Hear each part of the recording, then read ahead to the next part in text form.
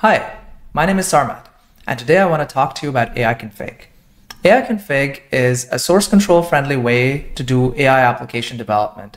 It's a JSON-serializable format that allows you to save the prompts, model parameters, and which models you're using separately from your application code, which dramatically simplifies the application code itself, but also allows you to source control prompts and model parameters as config files. It allows you to evaluate and monitor the generative AI parts of your application separately from the rest of your application.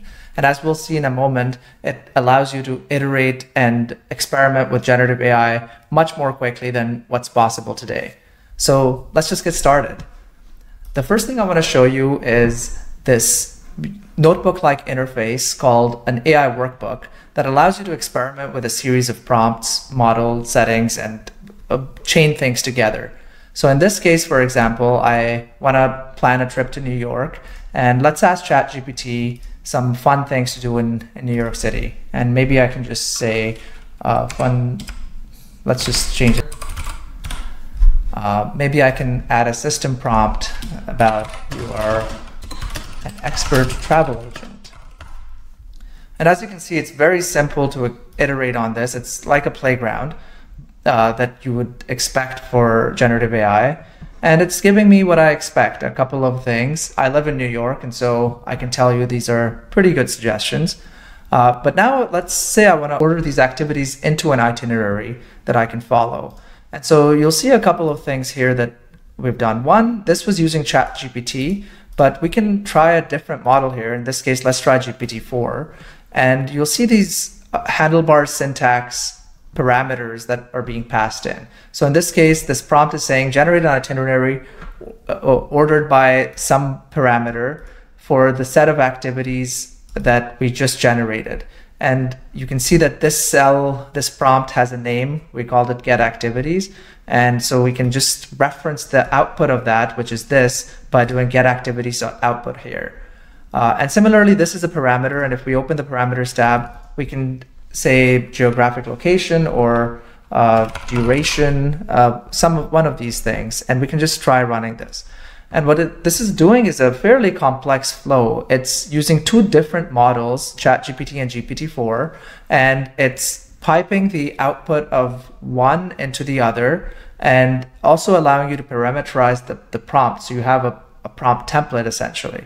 And now it tried this out. It shows that it's ordered by duration, which seems good. Now let's try geographic location. And the nice thing about this notebook interface is not only does it allow me to chain things together, but it also allows me to very quickly see the impact of the changes I want to set up without me needing to bootstrap my entire application code.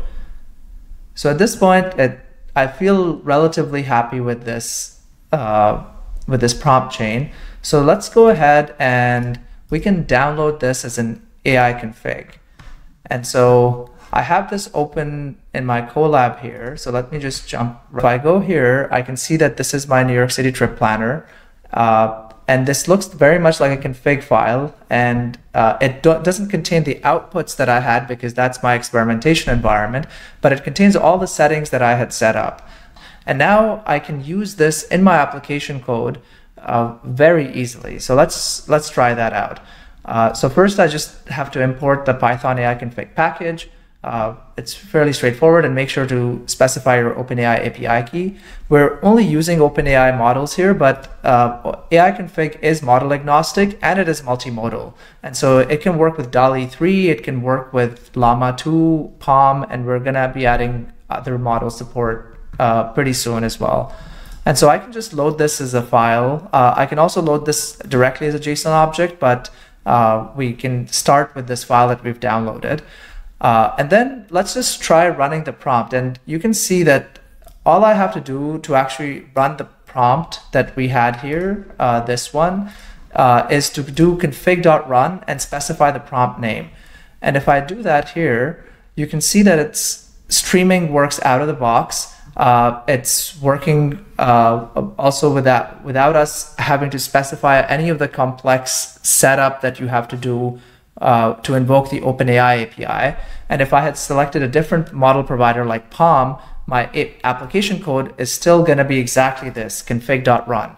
And AIConfig kind of abstracts away the complexity of which model provider to invoke and how to do that from the application. The other prompt we had was this prompt chain for gen itinerary, which, as you can see here, it's again referencing the output of the previous prompt. And this prompt, this is the gen itinerary is a GPT-4 prompt, and get activities is a GPT 3.5 prompt. And so we can run this, and you can notice there's a run with dependencies set to true here. What this would do is it would first run all the dependencies. So in this case, it will first run get activities and take the output of that and pipe that into this prompt for gen itinerary, and then run this prompt. And if you had specified this to false, it will use the output that it already produced from the previous run to execute the gen itinerary prompt. The other thing you'll notice here is I specified this callback manager here. This allows you to really see in depth what's going on under the covers in AIConfig, and all the functions that get called, how data gets serialized, transformed, how the APIs get invoked for the actual model providers. All of that is possible by adding these callback events, and you can hook this up to any of your monitoring platforms that you use. So in this case, let's just run this, and now you'll see because I have the callback manager specified, I get a lot more events in addition to the streaming outputs. And in this case, you'll also notice it first ran the get activities prompt here. So this is the first one. And now it's running the gen itinerary prompt with the output of the previous one. And in this case, you can also see that in this case, the content contains a system prompt here. The messages contain the system prompt as well as the prompt here. And you'll notice that it replaced the order by with duration, and it replaced the activities, the get activities.output, with the actual output that was produced from the get activities prompt. The other thing I want to show you is how you can add a prompt programmatically.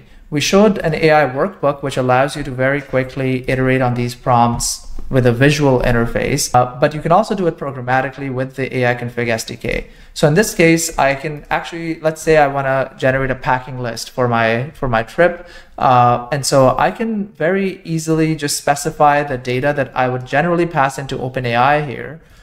So this is the messages array, and I specify a system prompt here, as well as a prompt for what should I bring to this location. You can see that I've parameterized this already in here, and I can just call config.serialize. And what serialize does is it takes the model that you've specified, in this case GPT 3.5 Turbo, and it uses that to figure out how to transform this data that you've passed it, which is the OpenAI data format, into the AIConfig serialized format. So all you have to do is call serialize and give it a prompt name. You can even save parameters alongside it. So in this case, this parameter is defaulted to NYC. And so let's just add this prompt by config.addPrompt with the data we got back from serialize, and then we can run it. So let's just try this again, and I still have the logger just to show folks what's going on under the covers.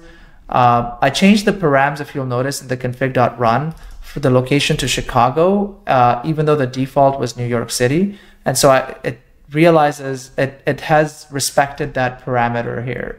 And you can also see from the logs what exactly it's sending to OpenAI here. And finally, what I want to show you is being able to save the config. You can even save it with outputs here. So let's just run this. All you have to do is do config.save. If you just did config.save like this, it would just save the existing AIConfig that you had loaded, which was travel.aiconfig.json. But in this case, just to show what is going on, let's just have a separate config here. And you'll see that the prompts not only contain the inputs, but now they also contain the outputs that we had generated as part of this execution. And so you have the get activities prompt, you have the gen itinerary. You'll also notice that the prompts are still parameterized here, which is really valuable to allow you to pass data into the AI config from your application.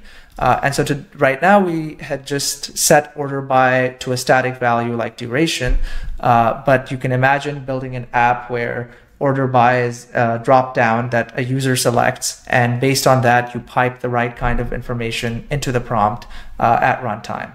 And finally, we also had added packing list prompt, and so you can see that's been saved here. The default parameter is also saved here, and you'll also notice that it has transformed the OpenAI messages array and the data we passed into OpenAI over here into this kind of AI config serialized format. So that's all for getting started. There's a lot more you can do with AI config. We have a whole set of cookbooks that we've created for you to try out.